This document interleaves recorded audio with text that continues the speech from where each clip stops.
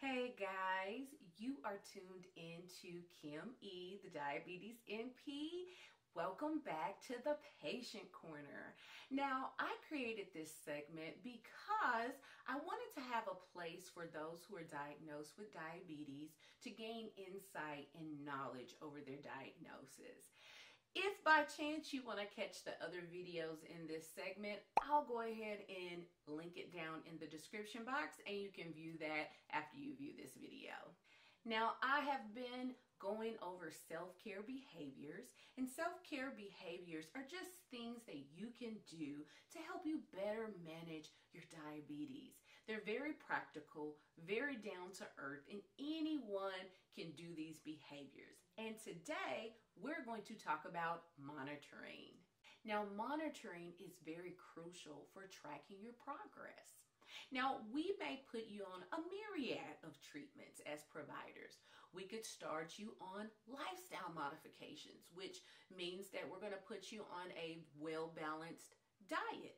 We may have you exercise more. Those are examples of lifestyle modifications. Or we may opt to start you on medication if it is indicated for you at that point. Now, all of this is determined on us monitoring you. Over a certain amount of time, we can decide what treatment is best for you. Now, monitoring has a dual function.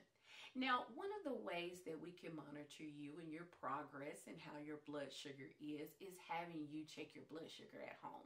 Now, we call that self-monitoring blood glucose. Now, this is when you have a home glucometer at home and you check your blood sugar by pricking your finger, and it tells you in a matter of seconds what your blood sugar reading is, okay?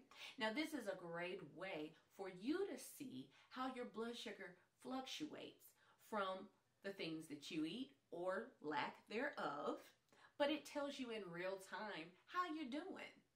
Another way that we can monitor you is have you come into the lab, come into the office if the office has a lab, and we'll get some blood from you. We'll have a lab person to draw labs on you in a matter of a couple of days, sometimes even the day of, depending on when you come in, we'll get those results back.